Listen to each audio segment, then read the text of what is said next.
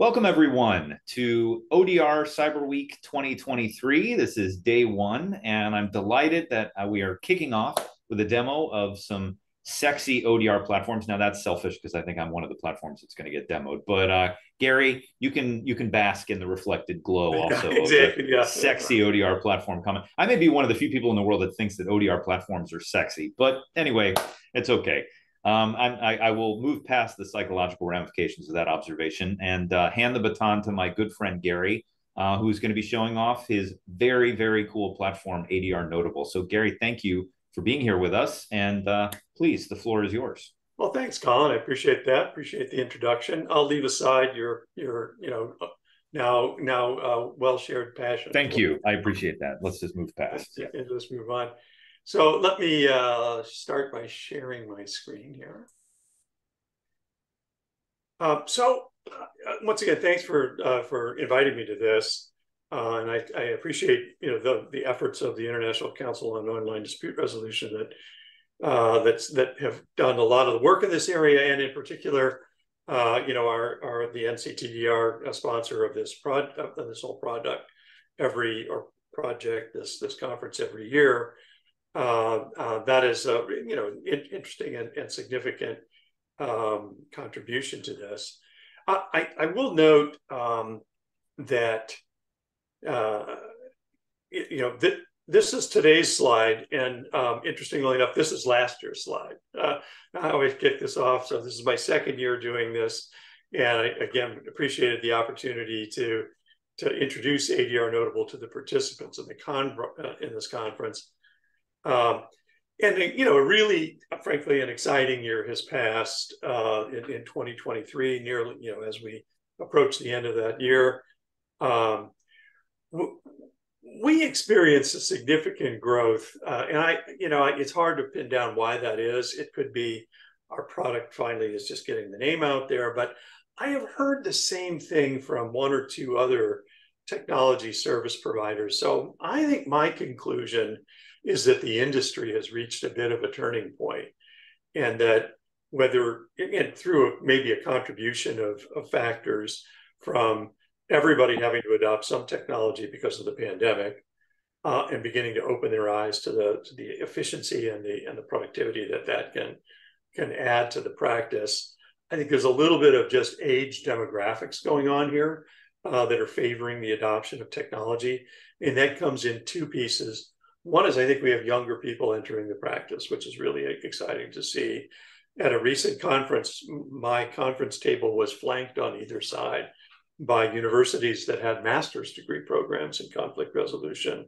And I think those are turning out folks who tend to want to enter the practice right away, as opposed to maybe law students who typically practice law in a more traditional sense for a while first and then convert back to ADR. And then last, I was reading the book by the president of Microsoft, Smith. I can't remember his first name off the top of my head, but he was commenting in the early part of the book, it's kind of a biography, about his being the first judicial clerk to come into his judge's chambers with a laptop computer back, now 35 years ago or whatever, 40 years ago. And I looked up how old he was, and he's basically my age.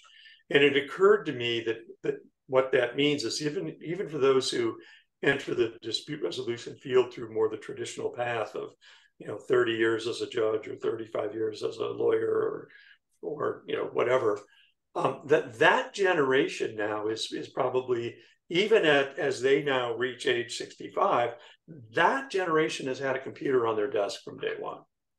And I think they are now, even as they transition from a practice of law into practicing in ADR, they're sort of looking around and saying, "And where's the app for this?" And there's almost an expectation of software that will help facilitate what they're doing. So I think it is a really exciting time. That's the point there is that I think I am seeing this interesting bend in the curve to the adoption of more and more technology. So this year, rather than simply introducing ADR Notable all over again, since we did that last year, I thought I would focus on two of the key features that ADR Notable has added, and how we approached that. And it's a pretty interesting dichotomy, because one of them we made a build decision and built it ourselves. And in the other case, we found a software we could license and then integrate. So we did a buy decision. And I think it's an interesting lesson in any feature enhancement of an existing software. You go through this analysis to say, does it make sense for me to build this? Or does it make more sense for me to try and buy it? Now, just a quick reminder of who we are, who ADR Notable is. So just a little bit of looking in the rearview mirror. We are a case and practice management software that tries to address the myriad administrative tasks that are essential to the business side of providing dispute resolution services. So the goal is that by handling, or at least streamlining, kind of this whole suite of what I call the hard skills, and this is just organization, process flow control, communication, record keeping, all of that sort of stuff is the hard skills. By trying to sort of streamline that, it allows the practitioner to focus more on what are the soft skills that are essential to the profession and the practice, and that's the building rapport and being able to listen actively and express yourself with empathy and so forth. And the goal is that coupling the technology and the hard skills side with the soft skills, we can improve overall the performance of the practitioner and the service that they provide. So when we just get started with the concept or thinking about feature enhancement, right? What does my software have today? What should I build next? One source that I've gone to and that we use significantly now is the results of a technology poll that was done by the American Bar Association Dispute Resolution Section Technology Committee. And if any of you are interested in seeing the results of the full poll, let me know.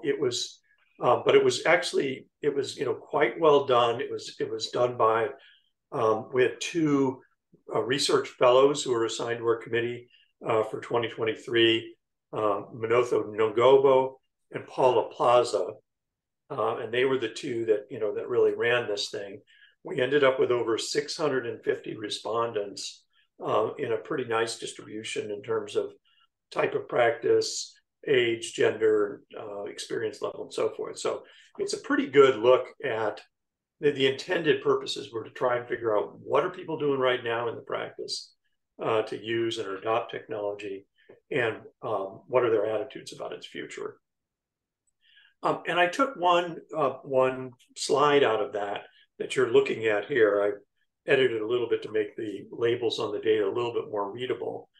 And as you can see, the question was, please choose 3 technology features most important to you in your practice, regardless of kind of how you have access to it, whether it's embedded in something or you buy it independently or whatever. And I think not surprisingly, as you can see, the red bar at the bottom, the largest single item in that response was at this point. By the way, let me back up. The survey was done this year. It was basically launched in the spring and kind of ran. It was open until summer, late spring, early summer, with some results still trickling in. So basically, it was done in 2023. So the biggest line on the graph, of course, is online video conferencing. Right behind that is scheduling. And this, we hear about scheduling a lot. We'll talk more about it because it's one of the features we added that I'll go into in detail. And then as you look down here, digital signing is the next most prevalent. I can say that is next up on our product roadmap. We do not have it in ADR Notable yet. Secure document management, we can already do that. So then the next one for us was invoicing, and this is just because we had clients asking for it first, that it skipped the queue a little bit and got into the line next. So invoicing and payment processing, and I kind of combined that with accounting. The difference being that, invoicing and payment processing is literally that. It's just getting an invoice created with whatever your billables are in it, time or flat rates or whatever you're doing, getting it out to the client and getting the revenue back, getting paid in some fashion. The accounting, what we think of for that is a much broader, it's the enterprise accounting like QuickBooks that you can pay bills out of, and you can track your financial results and so forth. So we kind of look at those two together and said that's where we needed to go next. So with that, I'm going to jump in and look at these two things that we added. So one is scheduling, and the other is the billing and invoicing. And like I said, sort of based on that survey result, our next one up will be digital signature.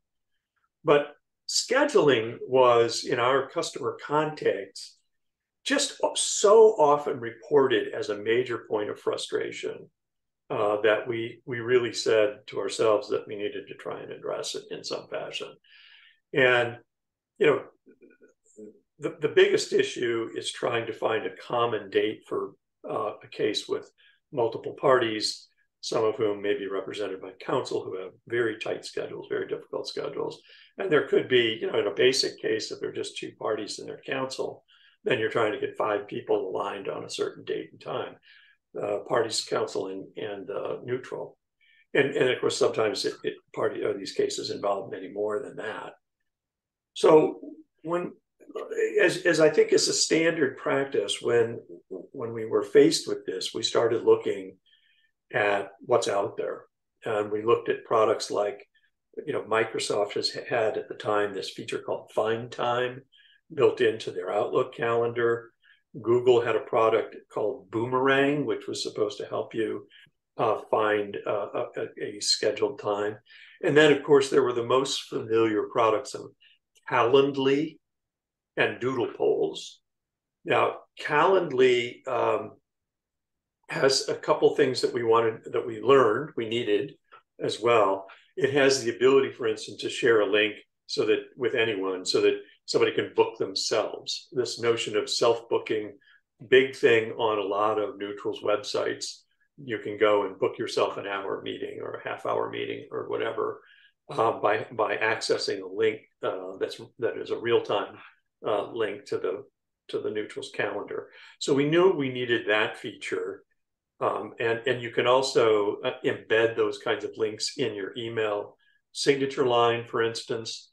Those are very helpful features we needed. But the thing we were really trying to tackle is that finding the right time, an efficient way for multiple parties. And that was what we were hearing, just was crushing people's time by multiple emails. How about these 3 dates? No, none of those work. Can you propose some more? And there would be 20 emails that would have to go around before a common time could be located.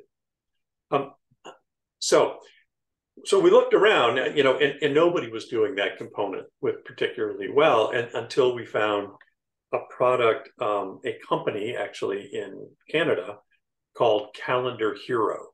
And we took a hard look at their product. And initially, it wasn't quite what we needed, but it was designed to find a common date and manage the booking and the appointment setting for large groups.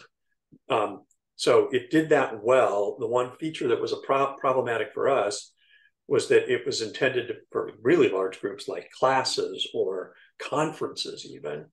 And it would go ahead and optimize a date, but it would pick a date that not necessarily everyone listed could attend. So we said, no, wait a minute, that won't work for our purpose.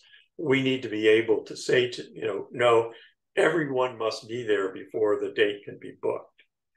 And they had an existing feature called VIP. You could designate somebody as a mandatory attendee in order to select the time.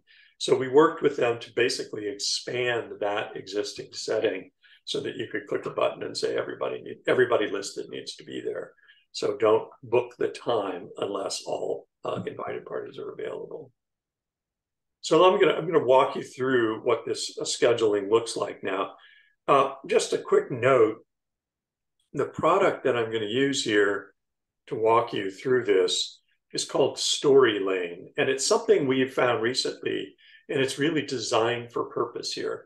It's intended specifically for helping you show or demo a software product like ours. And you'll see why. It does not have sound component. It's intended either to be entirely prompt-based in the written prompts, which you'll see in a moment, or as I'm doing, a simultaneous narrative.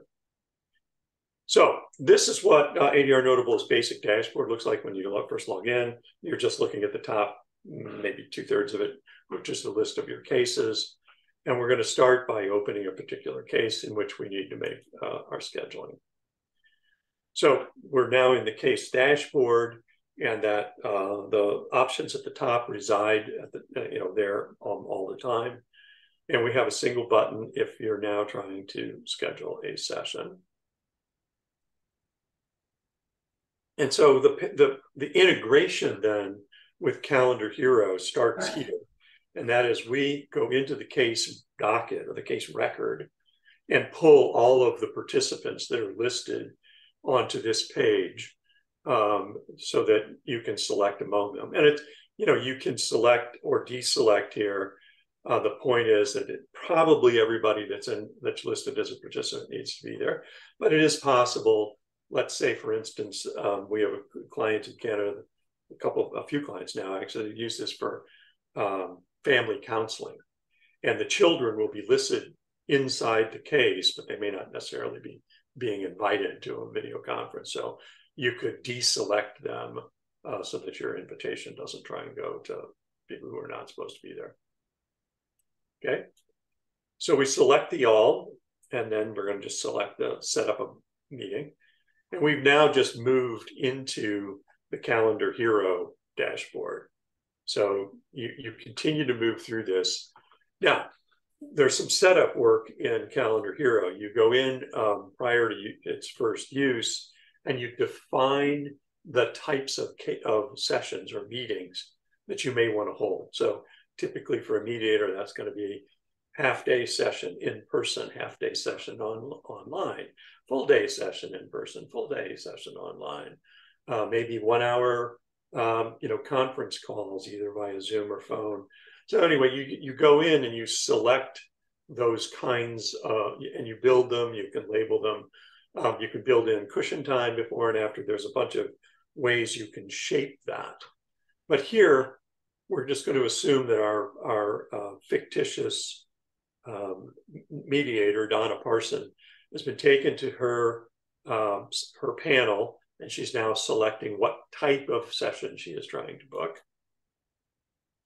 And then you give it date parameters. So I want this meeting to occur not sooner than maybe the end of November. So maybe you put in December 1st to December 31st, or you adjust whatever period of time you want to have it look at it.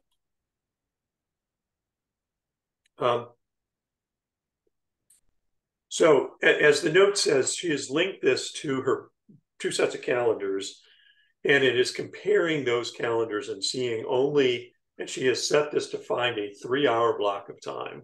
That was her meeting type. So she only wants to disclose or present to the folks who are going to receive this invitation things that meet her criteria. So it needs a 3-hour block of time, and she has gone into this system and told it, and don't block these sorts of sessions on Monday or Friday. I use those for work, or Monday mornings or Friday afternoons. I use those for work time or whatever. In the agenda box, you can identify the purpose of the meeting. Whatever is said in there, and replies go to all parties. So you want to make sure you don't do anything confidential in there. Okay, and then you just hit the next button. It's now populated those invitees that are from the email addresses that were in the ADR Notable case record. And from here, you have 2 choices. You can just let the system do its thing by hitting this green button, or you can get an invitation link and write your own cover email. Most people don't do the latter, they do the former, because it's just, it's maximizing the utility of this particular software product. So you just come down here and hit the button, send invites.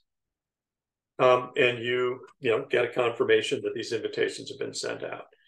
Now, let me explain what they're going to see, and we're going to see it in a moment. They're going to see a link that looks like this. So they're going to get an email message that says, "Hi, we're participant name. This is Kimberly on behalf at Parsons Mediation, and we're trying to set up a meeting. By the way, it does have a on behalf of function or feature, so your assistant can do this on your behalf, looking at your calendar on your behalf. And they have this, respond to the meeting request. And all that needs to happen now is they click on that, and they get what looks like the doodle poll kind of feature, where it is showing the permitted blocks of time based on your prior definitions at which you, the mediator, are available. And you ask each of them to pick as many as possible that will fit their personal schedules. Okay, no morning sessions. You'll note that Monday there's nothing until 1 o'clock because of her block on that. And the first person to respond selects as many as he can that will work. Okay. Goes to another day, picks some more. So anyway, Jack now tries to do as many as options as possible, and then confirms.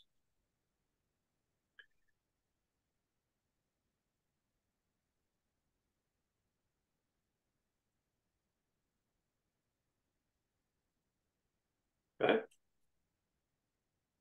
What happens next is whoever logs in next is now informed by the first person's choices, and they will be presented with the limited number of things that the first person has seen, and they will then go through the same process of trying to identify as many times as work for them.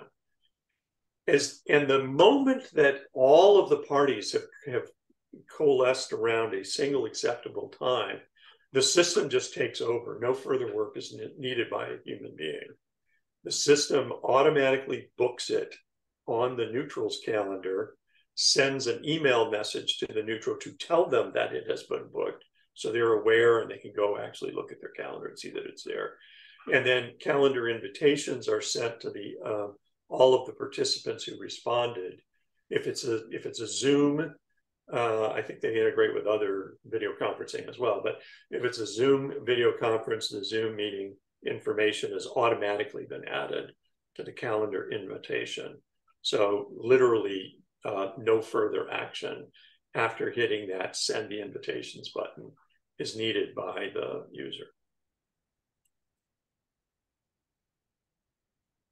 So here you go. All invitees get a notification of meeting time and a video conferencing link.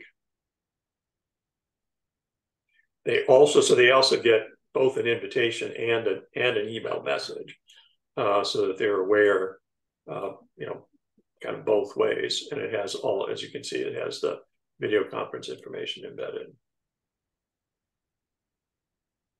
So, and again, this then also replicates the other components that we knew were important. So you can embed a link on your website, allow people to choose a time to meet with you, schedule their own time. You can embed that link in your email signature block to do the same thing. So it really has, kind of all of the features we were able to find in any competing product, as well as, this really robust capability for scheduling a group. I can tell you that we actually went back to the firm that first built ADR Notable, and I asked them how much it would cost for them to replicate all of this feature, the feature richness of this software. And they laughed at me and told me it would cost almost as much as building ADR Notable did. So the decision on the buy build was made pretty quickly, that we would not spend our time and resources rebuilding this, but we would do a deal to let us relicense it.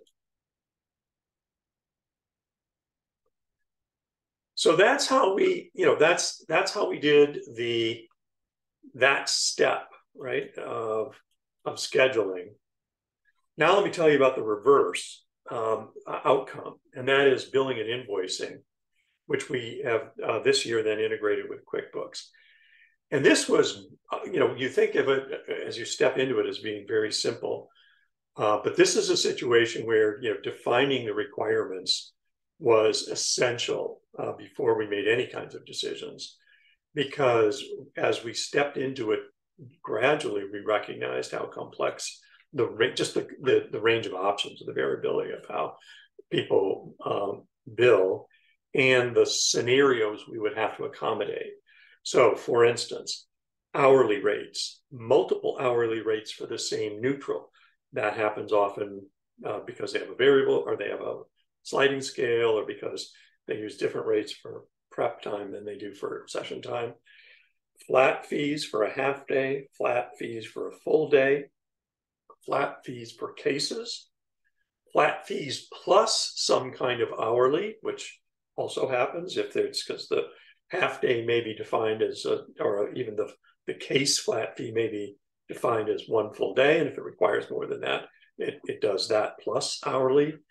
Billing for expenses, not just time. Splitting the bills, which was a huge issue because the fee splits are not necessarily pro rata, they're not necessarily 50-50. Many divorce cases, they're negotiated to be 100% on one party, but they can be negotiated in any kind of split, any percentage. You may have 4 parties in the room and they're all paying 25%, or 4 parties, and despite the fact you have 4 parties, it's 50-50 between only 2 of them. So you need to be able to assign the agreed case split for the bill in an infinitely varied way. There needed to be billing in advance, or billing on after the services have been provided in arrears, or again, some combination, moving back and forth.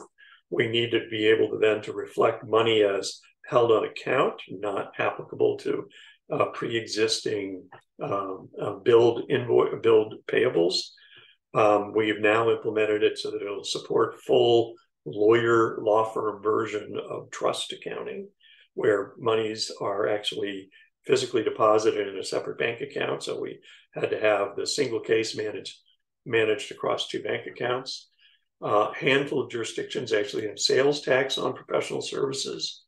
We had to manage under or overpayment, either inadvertently or something going wrong, or double payment, late payment, penalties on late payment, reminders for payments that are past due, forms of payment, so credit card, check, wire transfer, and so forth, communications about how to pay, payment. We now support payment in US dollars, Canadian dollars, Australian dollars, British pounds, and euros. And then we have to move on to the recognition of the revenue and record keeping, and moving that into an enterprise system, like in our case, QuickBooks. So to do this, we looked at LawPay, was probably the leading one. We looked at many others, and frankly said, for the purposes of the dispute resolution practitioner, we can do better. And so we built this ourselves from scratch. Whoops. So let me show you what that looks like. And then we'll finish up here. So again, I'm using this story lane device. You're now looking inside a case at the invoice tab. And you can see a historical record here. This is because it's a test model, but we're going to go backward now and pretend that we're going to get an advance fee. And actually, we are working with a firm that does advance fees in stages throughout the case. So it's not just one time. They'll do advance fees for stage 1. They will perform the services of stage 1, accept the payment out of the account to pay for stage 1 and rebill in advance for stage 2. So it is possible, that you see exactly the scenario shown here, where you have to do advance fees multiple times. And this is something that, of course, you had to accommodate then this money being held on account, which is why this is a little bit tricky. So we work with a concept called billables. Billable is any aggregation of something that is subject to be inserting into your invoice. So it's some number of hours. There may be several billables, hours from today, hours from yesterday, hours from last week. And it also accommodates expenses if as a billable. So if you pay to cater the lunch or whatever, you can put that in. So here you just start by creating a new invoice, and you identify, is this a standard invoice or an advance fee invoice? And that's essential because an advanced one is not going to be applied to any existing billables. A standard one, which you're billing in arrears, you're going to have a collection of billables that you are invoicing for. You can select who in the party representatives gets the bill, because sometimes the party gets it, sometimes legal counsel gets it. So during your case setup, you identified the default as to who's getting the bill, but you can actually override that on any particular invoice. We have a table that you can populate for your rates, or for the rates for any neutral in your firm. And that goes back to that long list I gave you earlier of, multiple hourly rates, multiple daily rates, half-day rate, full case rate. All of those can be preserved and entered with a click. So you don't have to go look up anything, and you don't have to do manual data entry. So in this case, the parties are being charged a $2,500 advance fee. Oops. You can add a memo. If you use the timekeeper inside ADR Notable, either to do your tracking of your sessions or to add ad hoc time, the description of your work would be pulled over into the bill automatically. And here you can add anything else, any other memo that you want to appear in a text field on the actual invoice. It can be just a thank you for using our services or whatever you want. So now we've done our payment terms. We're set up by default, due on return or on receipt. Due date was going to be applied. Since I did this demo a few days ago, it's a little bit late, but the amount and so forth. Okay. So now we have these outstanding invoices in our list. What the client will see is an email that looks like this. And it can all be branded appropriately.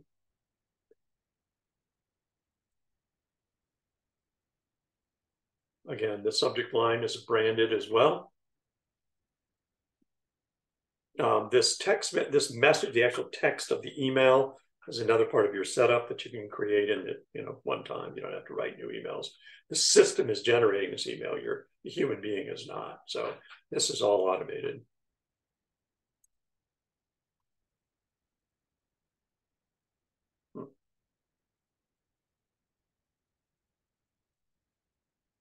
Okay, that's what it looks like in Gmail. And this is what the actual invoice looks like. You can put your own logo on it to personalize it. The full amount is due.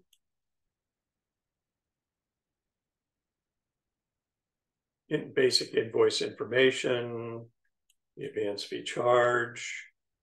This is the text memo that you could put in when you were creating the invoice.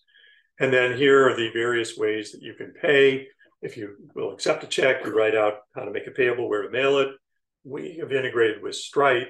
Stripe facilitates either credit card or ACH payments, automated clearinghouse payments that you can do through that.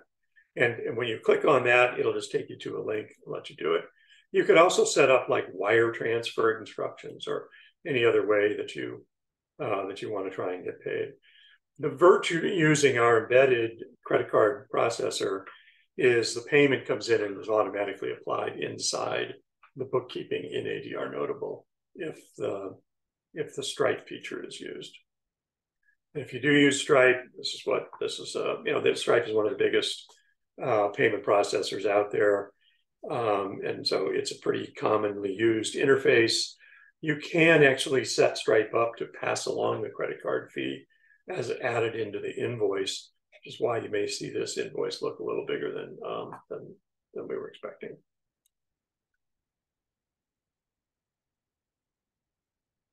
If they do pay outside of Stripe, either by paper check or wire transfer, then you do have to go in and manually add the information.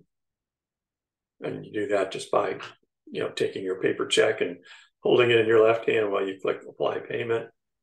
And then you put in how much you received, check number, and so forth for good record keeping. And then it will actually generate and send a zero balanced statement, so everybody knows that invoice has been paid. When you send a standard invoice, this process is largely the same. The timekeeping can, as I mentioned, can be created either inside our timers while you're working inside the ADR Notable app, or you can add ad hoc time. That gets moved into the billing automatically. But you can also, particularly if it's a short one-time case, you just go ahead and set it up one bill without keeping track of all of that. Choose what kind of service you provided, or whether this is either service or expenses. Again, you identify the parties. You check to make sure the split is correct. In this case, it's been negotiated as a 100% paid by one party. Here is my rate type index for this particular neutral. So I can override this if I need to put in some sort of ad hoc amount, but it's most parties can create their range of their potential fee structure so that it's inserted with a click and not manually entered. Number of hours and a case or the work description at the bottom. Sorry, I moved a little too fast, but and then once your invoices are right, you have a kind of a second check at them. You look at the invoices that are about to go out to each party. In this case, they've been split, indicated by the asterisk. If you do have if there's advanced money on account, it can be applied automatically, as we'll do in this case. So the invoice is for $3,500. The advance fee balance is less, so we're just going to apply the entire thing. Oops, I keep wanting this to work the way it normally works. And then it'll calculate the amount still owed and create the invoice appropriately and indicate in your record keeping that this invoice is partially paid and showing the balance due of roughly $1,000. Sends out the standard invoice, which looks like our other one, except it has work description and hours and what professional actually provided the services line itemed out on the invoice. And it indicates the application of the advance fee. And then you go on to the standard payment methodologies. So that's a look at how we added these two features. And we're in the process of doing this again with digital signature. So we've gone out to several digital signature providers. We've talked to a lot of parties, and you get quirky pieces of requirements that you need when you go shopping to see if you are going to build or buy. For instance, I had never thought about this until detailed questioning of users, but sometimes you're sending out a settlement agreement and you don't actually know who will be signing it. This will happen particularly if the party is a corporation, and whoever's the counsel that you're working with has to take that document somewhere into the organization and get the appropriate level officer to sign it to make it binding. Somebody who may have no other contact to the actual mediation whatsoever. So you need to be able to, the digital signature system you choose needs to be able to send out a document for digital signature that allows the recipient to identify the name and title of the person actually doing the execution. So the amount of energy that you spend in getting your requirements detailed before you either go shopping or try and obviously assign this to be built is that you can't do too much. It's not possible for you to have too detailed a set of ideas about what the product exactly has to do in every permutation you can dream up, right? Of failure in one system, somebody signs it and now it has to be signed by somebody different and you have to go backward. I mean, how do you reverse things? I mean, all of those kinds of elements are essential to this process. So that's my run through of sort of this year's activity and a deep dive into what it's like for the system providers to add features and what you go through in terms of identifying the requirements and then doing shopping in the marketplace for who offers the best alternative. And it's usually all about the feature set that they provide and secondarily about the price. So that's been our experience so far with the digital signature shopping that we're doing. Any questions about that? I'd be happy to engage in this conversation more, because it's a vital part of the life of any one of our service, technology service providers, trying to figure out how to improve and keep track. Absolutely. Thank you so much, Gary. Wow, you've done such amazing work, and the platform really has evolved incredibly over the last year. So kudos to you and your team. I know how hard it is to implement some of these things. Does anybody have any questions or feedback or on the points that Gary raised? Anybody want to chime in? Tina, you're the one person on video, so I'm tempted to cold call you, but I'm not going to do that. But Teresa, Danae, anybody else? I'd be interested too if anybody has, a feature they've always wanted to see embedded in a case management tool and it's not there. What's the next biggest one you would add if you were in my shoes? I was wondering, what type of support do you offer for the end user? Yep. So we have one full-time employee well, let me back up. First of all, there's a very extensive help function in the app itself. So pretty much nearly any question you could come up with, you may be able to get the answer within the app. We use a service called that creates your knowledge base called Zendesk that organizes it, makes it keyword searchable and so forth. So a lot of information embedded in the app. Second potential source, we have a lot of how-to videos in YouTube. We have a full YouTube channel. So if you're trying to figure out, for instance, how to do the billing, you may be able to go and watch at your own pace, at your own leisure, a video about how we do that. Third, we have a help ticket function. So you can actually send us an email right from the app or just a regular email. And that is monitored basically from morning to night, Eastern time zone to Pacific time zone. And frankly, on the weekends too, although I don't like to say that out loud because we don't actually often promise that, but as a practical matter, it is. And that's picked up by our full-time employees, our director of customer success. It also goes to our chief operating officer, and it goes to our lead tech guy who's out in California. So with that, we will be back in touch promptly, and then it's kind of whatever it takes. We certainly hold hands with people going through setup on a regular basis. We do demos for free, and they're interactive in their lives, so you can sign up and dig deep into one particular issue if that's what you needed for that demo period.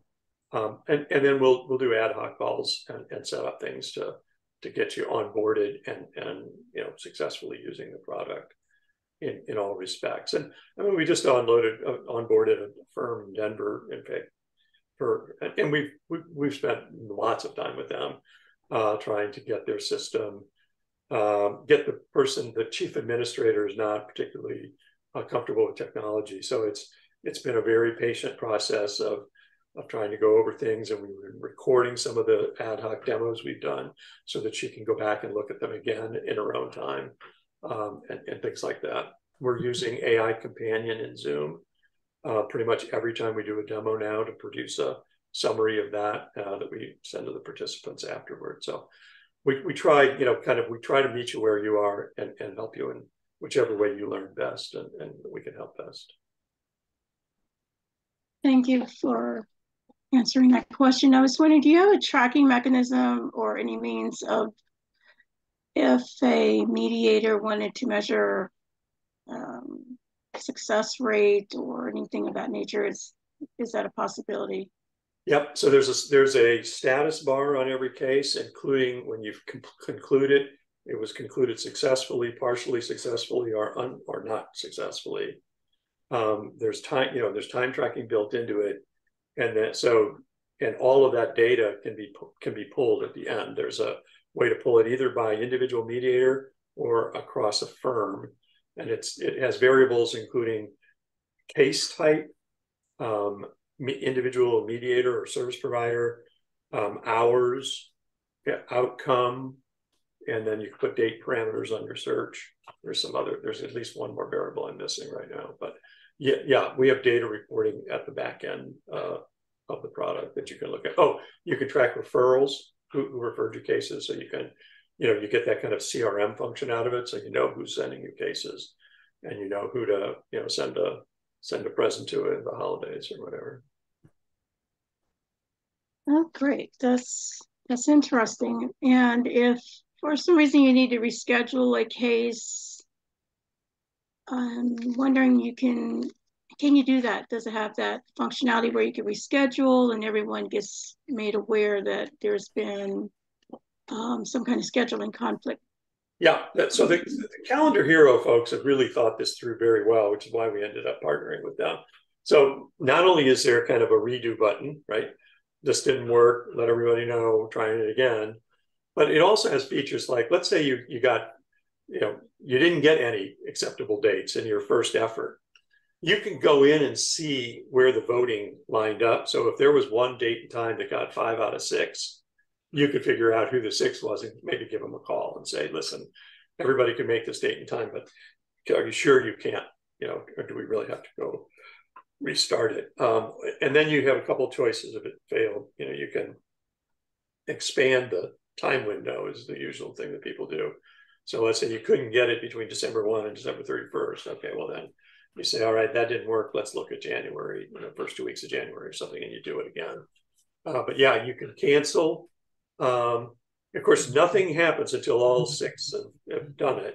But then if some condition changes and you have to reschedule, there is a process built into Calendar Hero. It'll lead you through that too. Yeah, they've done a great job with that product. We're very, very happy with it. And people often laugh and say, I'm just buying all of ADR Notable just to get to that calendar function is probably worth the effort. So, and they've been good to work with too. Like I said, they've made changes to their product specifically on our behalf to make it fit the need more closely. So that's great. Thank you. Sure. All right. Any other questions for Gary?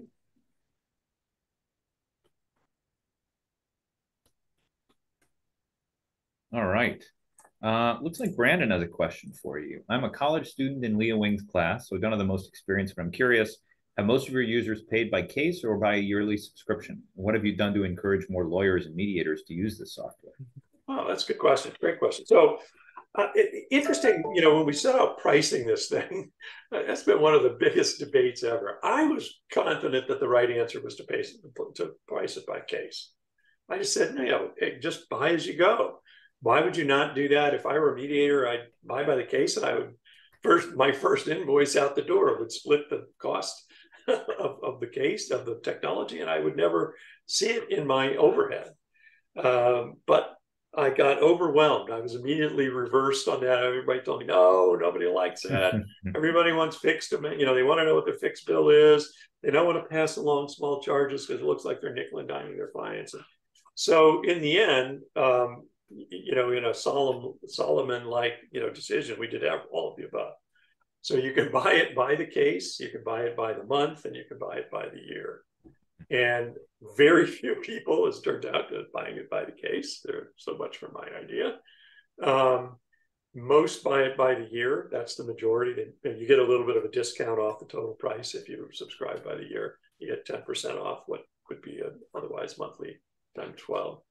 And then, the others buy on the monthly basis. Now, I should kind of forewarn people, we are going to do a price increase probably at the beginning of next year.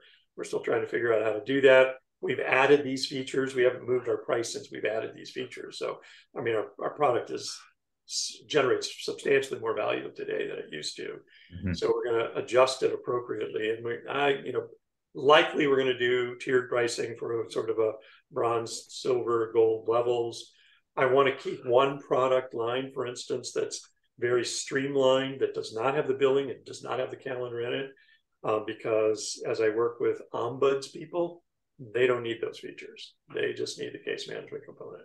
So I'm going to, keep a base level that fits their need, and then we'll add to it after that. That's great. The other thing I think I'm going to try and do is maybe lower the per case fee to keep, because I hear so many new mediators who don't have the volume yet. So I'm going to make it easier for them to get started in ADR Notable and not have a check they have to write every month if they didn't have cases this month. So I'm going to try and lower that and make it easier and let them build their cases, build their practice more gradually. That's great. Now, Tina asked, does it generate tax information? Well, let me say this. One of the things we did create in the billing is, it turns out there are a handful of jurisdictions that actually have a sales tax on professional services as you go out throughout the United States. It'll do that for you. In terms of tax information on, say, your income as an entity, you would need to move it into QuickBooks to be able to do that. Got it. All right. Any last questions for Gary? Well, Gary, this is amazing. I think you're going to get a lot of people signing up on the basis of this demo, and there may be more questions coming your way. But again, kudos to you on the platform. Always happy to do it. Yeah, I think it's the best product available for individual mediators. I mean, you just really thought through everything. And thank you also for going to all these conferences, meeting everybody in person, engaging and getting face-to-face feedback. Yeah, so somehow I'm not quite sure how we managed to not be at the same con, but I guess we were at one. We see each other. We were at ABA. We were. But I know how many you do, and I know how many I do, and somehow that's right. We're weaving that in and out, and only ran into each other once this year. Well, if you don't mind, let me just take the screen back. Sure. We only have 5 minutes left, but I did say that I would show a little bit of our platform. So let me do that quickly here. Okay. So I think you should be seeing a screen from ODR.com. We can do another demo during Cyberweek as well to sort of show off the full functionality here. I think the difference between ADR Notable and ODR.com is I think we mainly focus on the enterprise level. So it's not so much individual mediators, so much as large organizations who are managing large caseloads. So you can see here, this is an arbitration focused platform. It has a bunch of different cases on it, and you can click into any individual case, and it creates an online collaborative meeting room, in essence, where the parties can log in. I'm logged as an administrator here, but you can see the detail in terms of what was filled out on the filing form. This is an arbitration platform, so we have counterclaim functionality. You can see all the documents that have been uploaded in the case, organized by type. You can see all the users on an individual case and the roles that they've been assigned to, and you can assign new people to the case. We have very robust calendar functionality, and we have integrated payments. So, neutrals can get paid. They can submit their bills. And I'll show you what this looks like on an enterprise level. So from a finance perspective, you can see all of the payments that are made. Your individual customers can maintain escrows that they use to pay out. Your neutrals can submit their bills, and everything is centrally managed here. We've got a mail center, so you can configure all your templates, and you can send mails to individual parties from those templates. And you have a stored correspondence that tracks all the emails sent out when they were received. You can manage all your users, your staff people, your parties, which are really the parties and the attorneys. And we also have very robust panel management functionality. So you can come in and you can look at all of your, this isn't live data, obviously, but so you can take a look at Dumbledore if he's an arbitrator on your platform. And this is, again, all soft configurable. So you can see all of the expertise here, that this neutral has, and it can be very fine-grained. These are healthcare related disputes. So you can see reimbursement, employment, all the different kinds of cases. They can specify their training, their fees and hours, their rosters, and that helps when you assign a case. So let me move my Zoom window over here. But this is an example of what it looks like when a party logs in. So it's much simpler. And when I log into a party, one of the functionalities in this particular instance is we actually have arbitrator ranking. So I have, as the case manager, is assigned a panel of 10 potential panelists to this case. And as a party, I can come in and I can organize them by preference here. And I can look at their bios, by clicking there. I can also specify who I want to eliminate from consideration. but because I've only asked for 10 neutrals, I can't eliminate more than 2. So once I submit all of my preferences here, I click submit, and then it comes back here, and then I, as the neutral, can go into that case and see the preferences registered by the parties, and then assign the appropriate neutral panel to that case. So, it's a very powerful enterprise class case management system. We also have integrated reporting through Amazon QuickSight. So all the data generated in the platform can be shared with QuickSight. So you can generate whatever dashboards you need in real time, and these dashboards update based on new cases. So if new cases come in and they're filed, you can see your dashboards update, and you can share these dashboards publicly. So we didn't build QuickSight, but we did integrate to QuickSight so that all the data in everybody's instances are visible there. Now, I will say we have other presentation layers for the platform. This is one we built for divorce cases in Ecuador. So you can see we've skinned it in. So I have the ability to assign a mediator. I can come and look at the details of the case and documents that have been uploaded in the case. I can see the conversation back and forth between the parties. Well, that's another thing it's interesting to show you. This is also here a discussion functionality integrated into the platform. You can create caucus rooms. So this is the joint session here with people can post messages. And then I, as a mediator, can create new caucus rooms with individual parties. So I can have a private discussion. And I have the ability also as a mediator to pause the discussion at any point. So the parties can still see their messages, but they can't post new messages. So that's functionality we leverage very heavily in the Ecuador family platform. And you can track your agreements by area. So this is all in Spanish. We've got notifications here. The last thing I'll share just before we break is we're doing a lot of work in e-commerce resolutions too. So we've built a platform called Resolution Center that's intended to help resolve disputes between buyers and sellers online. And essentially, as an admin, I can come in and create as many companies or merchants as I like. And then the merchants all have dashboards as well, where they can log in and they see statistics about how many cases they've had. They can automate their responses and the offers that they provide to merchants. So there's a lot happening here on this front. I'll show you if I pick one of the merchants in here, then I can create a claim associated with that particular merchant and resolve it. So, these are all variants on the core ODR.com platform.